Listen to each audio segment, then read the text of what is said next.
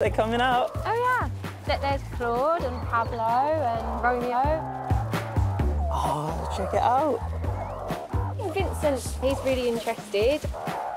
Any mirror image of a meerkat this cute is worth a second look. Amazing. Wicked.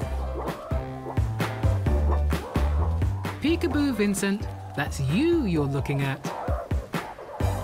Oh, one's on sentry. Then I think it might be Nintu, being the dominant male in the group. It's his job to keep everyone nice and safe. He takes his job very, very seriously.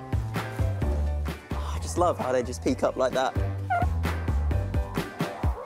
Look, so he's head bobbing, so that might be like he's trying to figure out what it is that he can see. He looks a little bit uncertain. Yeah. And obviously the meerkat he's looking at is doing the same thing. So even though it's not in the wild, in captivity, their instincts and natural behaviours still remain the same. Body language is one of the most key forms of communication for meerkats, especially when they're in their home. They don't want their territory invaded by another mob or a predator, so they'll make themselves big and hopefully scare the predators away. Posturing this way to scare off competitors is a great way to stop a fight before it even happens.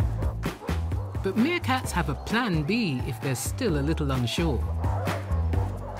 Oh, and he's just had a little retreat, which is good and important as well. Their house is obviously where they feel safe, so if they ever feel nervous, they usually run straight back to the house.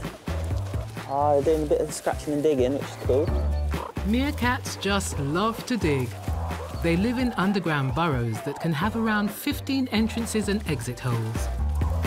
And with tunnels and chambers at several levels, some burrows can get as deep as 2 meters.